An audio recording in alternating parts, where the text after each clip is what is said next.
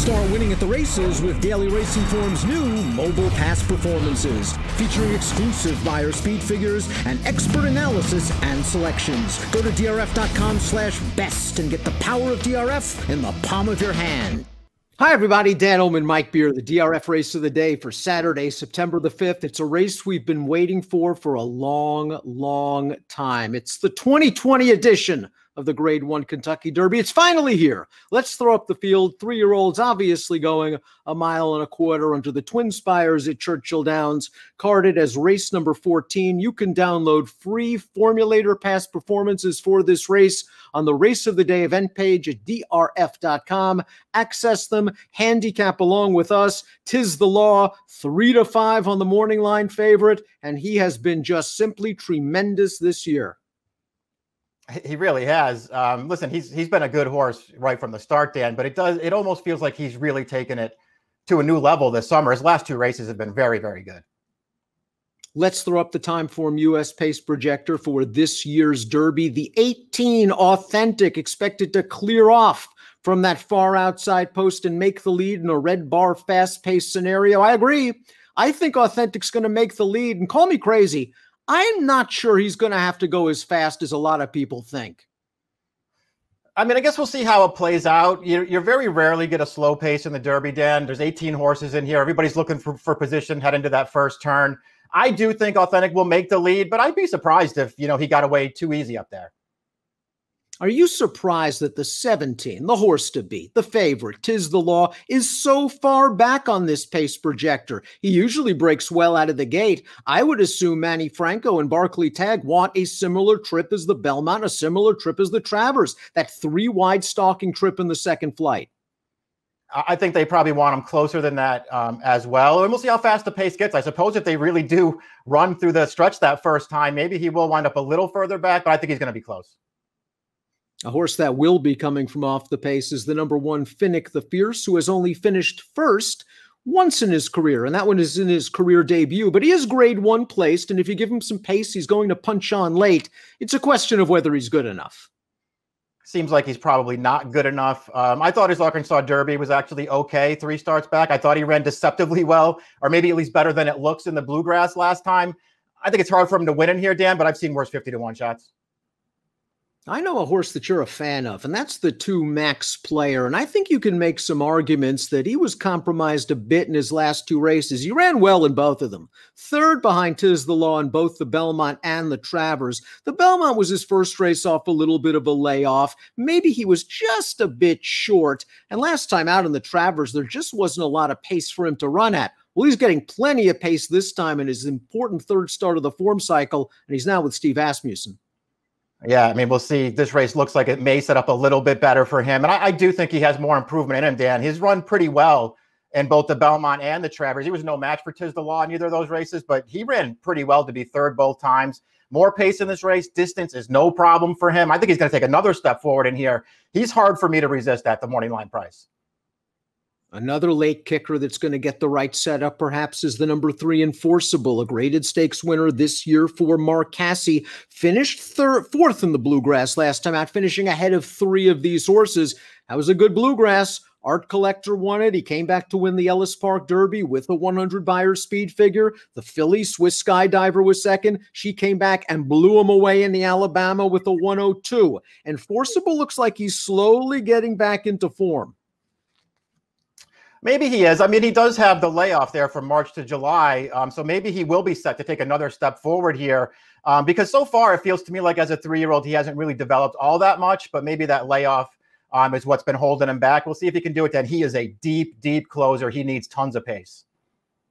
Storm the Court, conversely, he can get close to the pace. He's handy out of there, and he's trying to get back to the winner's circle for the first time since he pulled off that shocking upset in last year's Breeders' Cup Juvenile. He ran fine on the turf last time out. Let's go back to his race in the Ohio Derby, where he finishes just behind South Bend. He is on the outside in the greens, with the green cap, black and green silks. You're going to see South Bend with a big run go by Storm the Court, and this has kind of been Storm the Court's 3-year-old campaign, Mike. Close but no cigar while lacking a little bit of explosion. Yeah, I mean, speaking of horses who haven't really improved, I mean, he just hasn't really improved yet as a 3-year-old.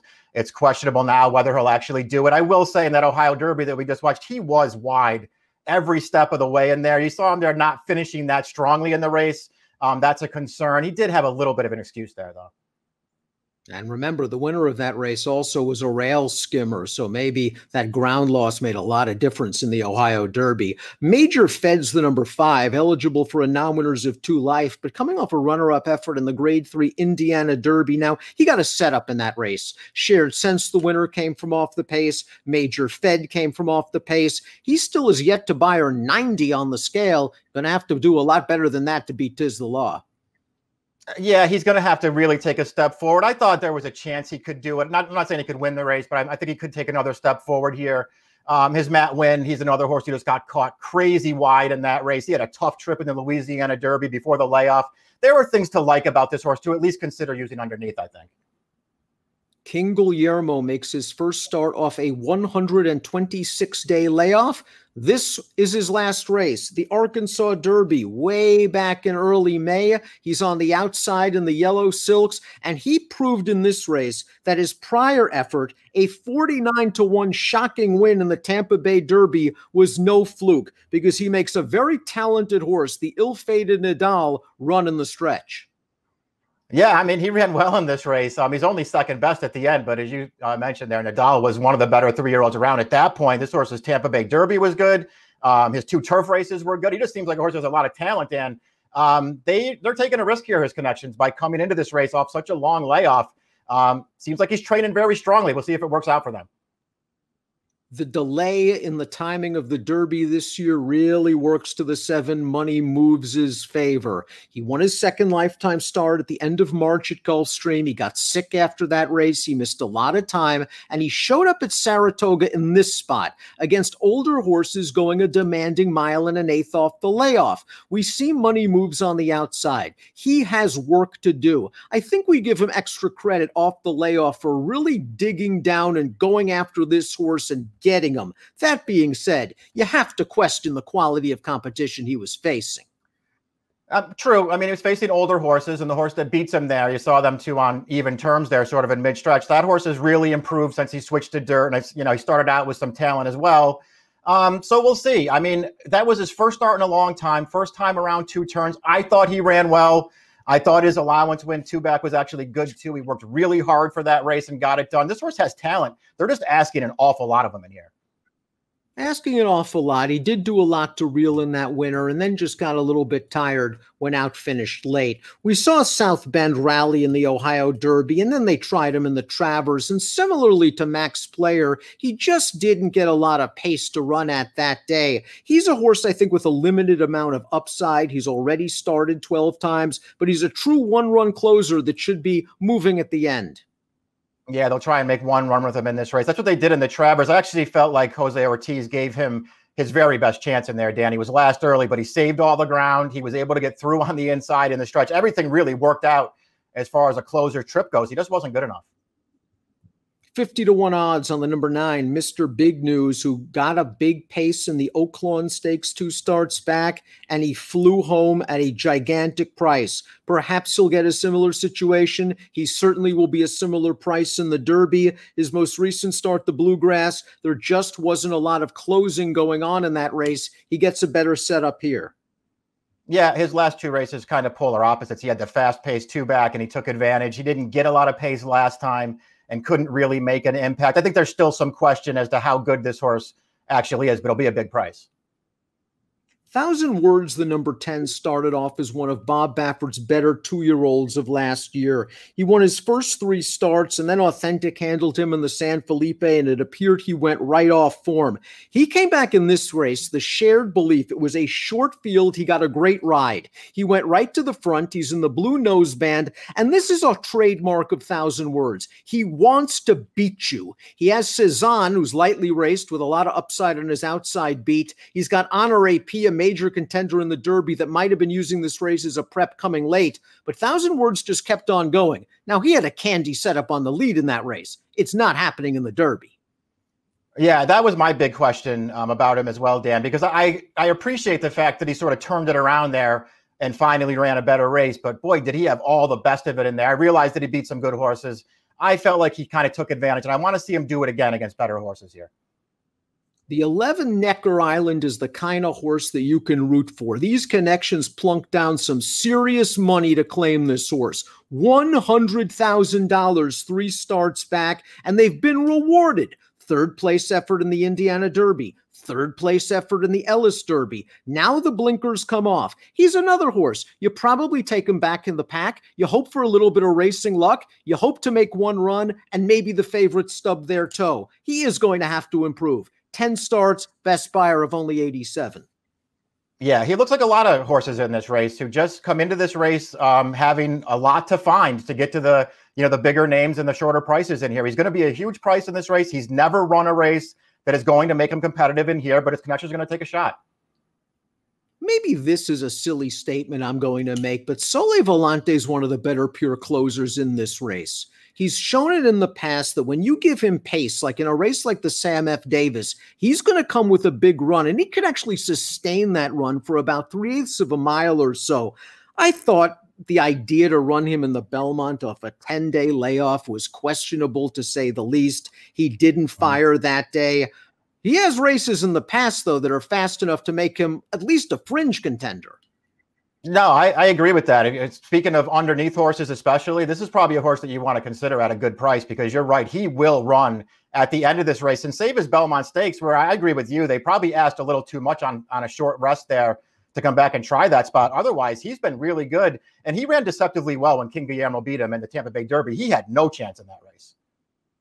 It's a shame that Art Collector was injured earlier this week and won't compete on Saturday, but the horse that came closest to him last time out in the Ellis Park Derby is this one, the 13 Attachment Rate, who I think is slowly improving, Mike, with each and every start. He ran really well here. He made a mid-move into the pace. He's well clear of second, and if you notice from a visual, it's really the first time in a long time he changed leads and seemed a lot more comfortable and professional on the racetrack.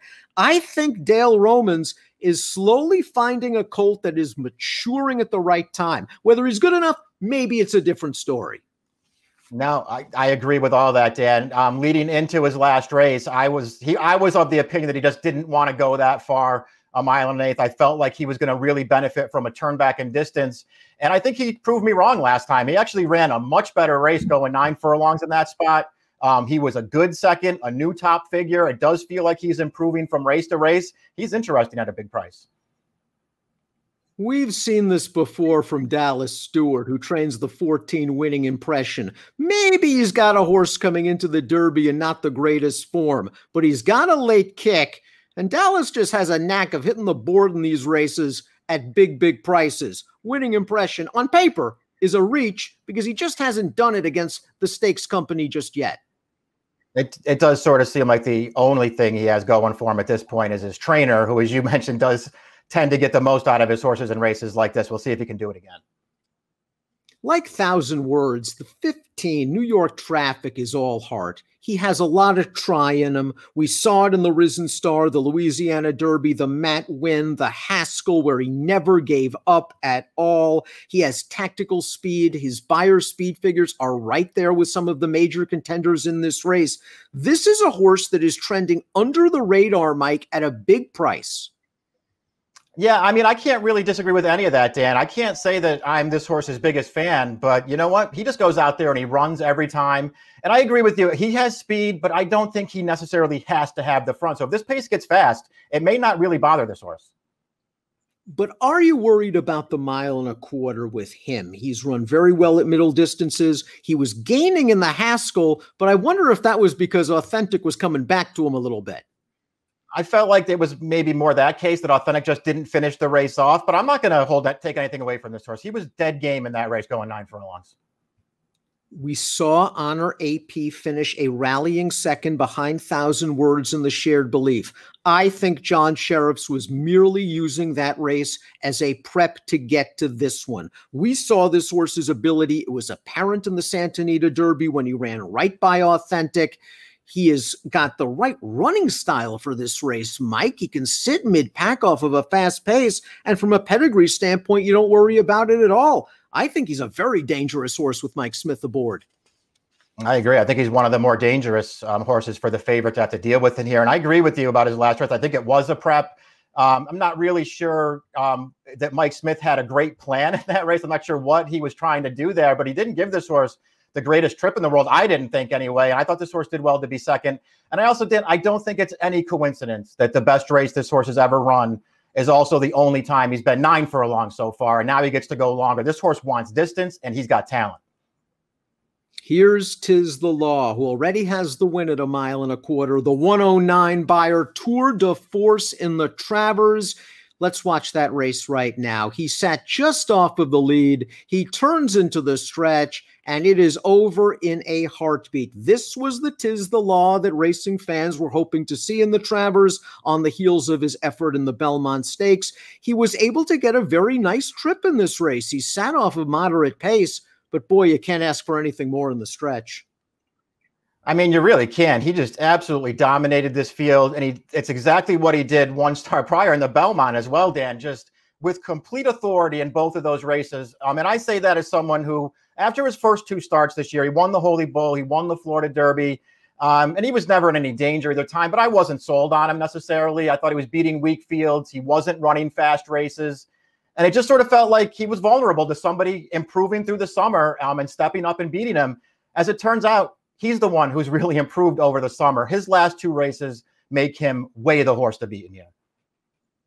2 questions for you. Number 1, his only lifetime loss came at Churchill Downs. Does that bother you, or do you think that was more an issue of sloppy track, didn't have the greatest trip? Yeah, probably that. I mean, I appreciate, and I don't worry about him coming to Churchill for this, but I appreciate anybody who does look at it that way and says, you know what, he ran once here and he didn't run well at all in that race. This horse is going to be a very short price. You're supposed to be looking for reasons to try to beat him. And would you be worried if that pace projector is right? If they go fast and all of a sudden Tiz the Law, instead of sitting a nice outside cozy trip, perched off the leaders while in the clear, is all of a sudden mid-pack 9th or 10th and is going to have to pass a lot of horses? I mean, I don't worry about that. I realize that he's been getting those kinds of trips in his recent races, but I'd never looked at him as a horse who needs, and those connections even say that he wants to be in the clear. I've never even looked at him like that. I feel like he can get any kind of a trip in the race and he will run. Completing the field is the expected pace setter, and he's a real good horse trained by Bob Baffert. His name is Authentic. Let's watch his victory in the Haskell. He turns for home, and right now it looks like it's Tour de Force time. He's opened up 3 lengths on New York Traffic, who's been in a drive, and right here, I don't know whether he just loses his focus. I don't know whether he just hits the wall from a distance standpoint. I don't know whether New York Traffic is just gutsy and is coming to him. Authentic is lucky to win this race. Yeah, it was very desperate there at the end. And at the end of the day, even though it's the fastest race Authentic has ever run, it wasn't that impressive of a win, I didn't think. We'll see what happens. I personally am of the belief that he's one of the more talented horses in this crop. I just worry about how far he wants to go. And in a race like this where he wants to lead, to me, he is a need the lead horse. He's going to go from the outside post with some speed to his inside. I think there's a lot working against him in here. Let's take a look at our picks for the Saturday DRF race of the day. The Grade 1 Kentucky Derby. We looked, we tried. I just can't go past this horse in the form he's in right now. And I hate to take a short price for the folks, but boy, Tiz the Law is certainly the horse to beat. The fans don't need us to tell them that. No, I don't disagree with any of that. I felt like I almost had to put him on top, Dan, because as of this point, at this point in the season, he's just a lot better than these horses, and we'll see if he can back up those last 2 races. If he does, he wins. I still feel like I should have put Match Player on top. If he's going to be a big price in here, I'll probably bet him, but I'm not going against Tiz the Law as far as picks go. We both have the 16 Honor AP in there. You like the 2 Max Player as a sleeper. I like the way 1,000 Words is coming into this race. I know he's a real hard trier. He showed a lot of ability at 2, and maybe he'll be overlooked a little bit in the wagering. 17, 16, 2, and 6 for Mike. 17, 10, 16, and 18 for me. It's the Grade 1 Kentucky Derby. We'll see if Tiz the Law can do it again.